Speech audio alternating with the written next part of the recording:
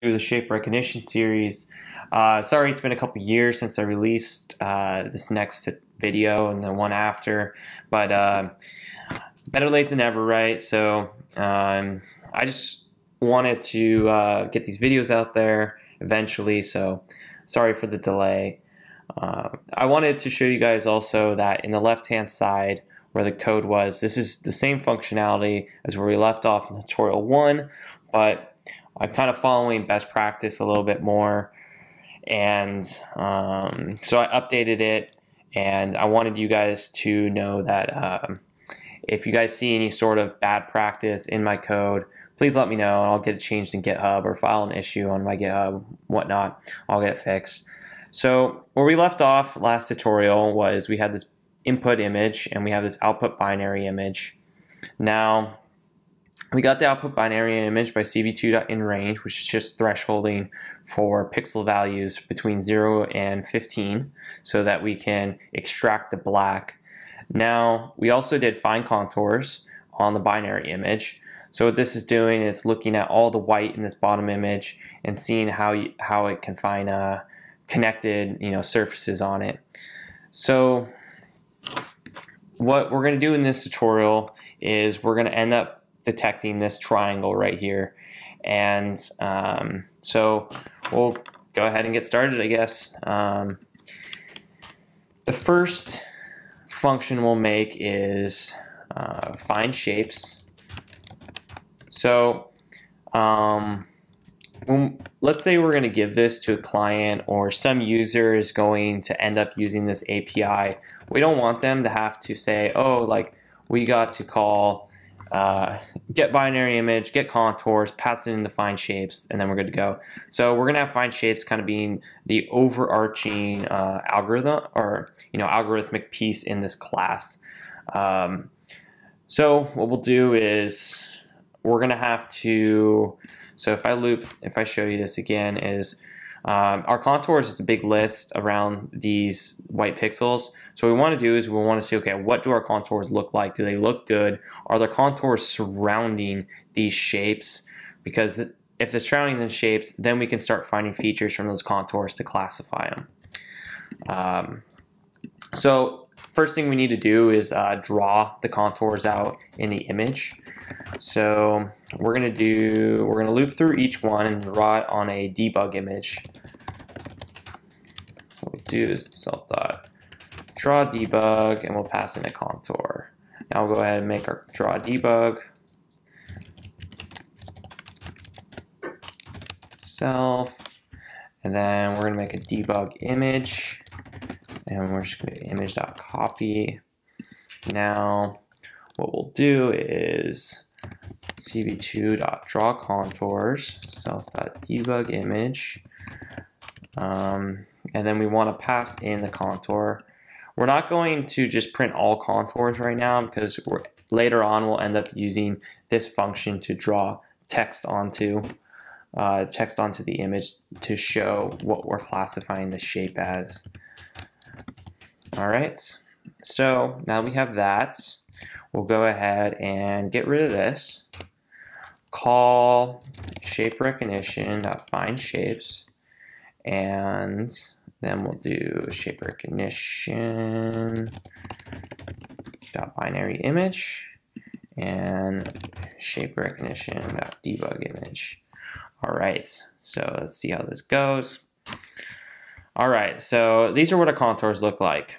As you can tell, it would be pretty hard, or you can see that there's noise in here. You can see these red dots. So those are all closed contours. Now, we also have pretty good, I guess, outlines of the shapes. So we did a pretty decent job. Like, these binary images are pretty clean. However, you can tell that there's like this indent right here. So we want to clean up this binary image so that our contours are a little cleaner, so we can get a good approximation of the sides. But before we do that, I want to show you guys that we need to do that. So what we'll do first is actually approximate the sides of the contours. and try to classify the triangle. So we'll use OpenCV's approx_polydp function. And what this does is it approximates, it basically approximates the curves in the contour. So you provide it an epsilon value, which is what I'm doing right here. So epsilon, and we're going to do 0.02 times the arc length of the contour. So that's the total length. And the 0.02 is going to be, it's a feature. So what we'd want to do is pass that in so that the user can tune that if they needed to. So we'll call this epsilon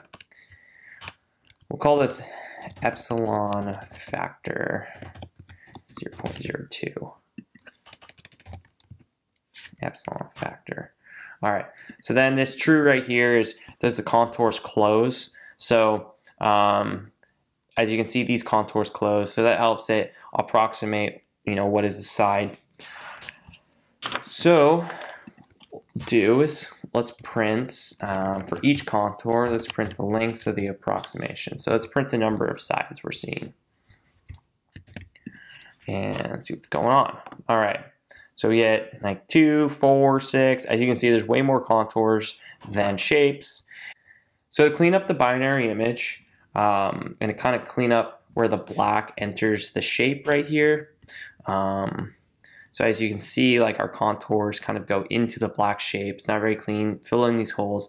We're going to do a morphological operation called dilate. And so we'll do self.binary image, cv2.dilate. And what dilate does is it slides a kernel over the image. And if any pixel within that kernel is 1, it sets all the pixels in the kernel to be 1. So our kernel is going to be a n by n matrix of 1s.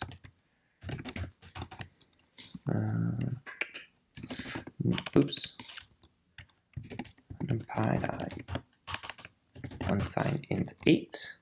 Okay, so we passed in this kernel 5 by 5 pixels, and if there's 1 pixel within that 5 by 5 matrix, all of the pixels will become white. So let's look at our image now. All right, so that looks a lot better. As you can see, the contours follow the image a lot better. They're not as indented into the shape. There isn't any holes. If you look at the number of sides, we see a very clear, it got rid of a ton of contours. You see 1, 2, 3, 4, 5, 6, and we have 6 shapes. So that's perfect. Now, what we can do is go ahead and find our triangle. So, hint, what do you think our triangle is?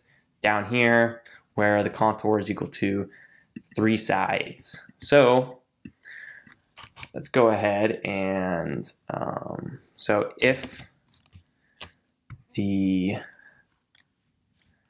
length of the approx, so approx, is a list of sides. So if the length is greater than or equal to, is equal to 3, it's a triangle. So we'll do self.draw debug, and what we'll do is go ahead and print out the text to it. So shape class, and we'll go ahead and draw text onto it. So that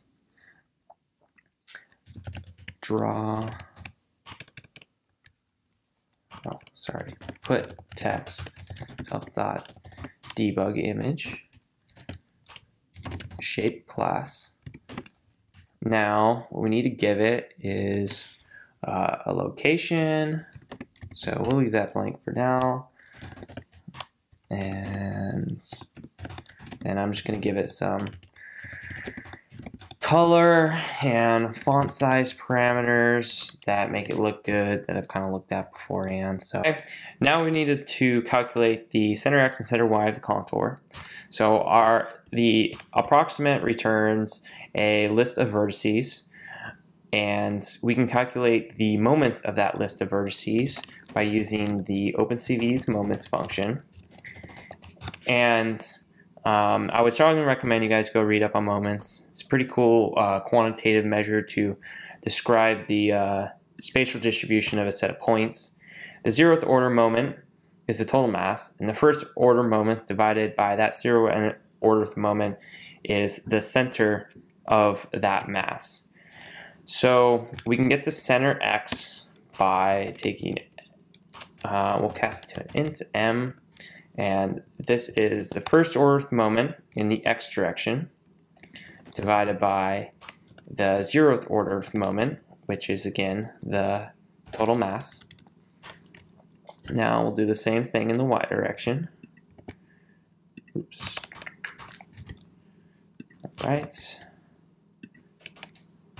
1st order divided by 0th order. Now we're going to go ahead and just pass that into the triangle, or sorry, the draw debug function. Cx, cy, cx, cy. Alright, so let's go ahead and show that. Alright, so it's right in the center. Now let's go ahead and shift it down a little bit, to the left a little bit, minus 35. Remember, I'm doing plus 65 because the image, the top left pixel is 0, 0, so it increases downwards. Alright, so we've successfully classified a triangle. So that is the end of this tutorial. In the next tutorial, we'll go ahead and classify the rest of the shapes. So hope you guys are there watching, and thank you for watching this tutorial. Alright, bye.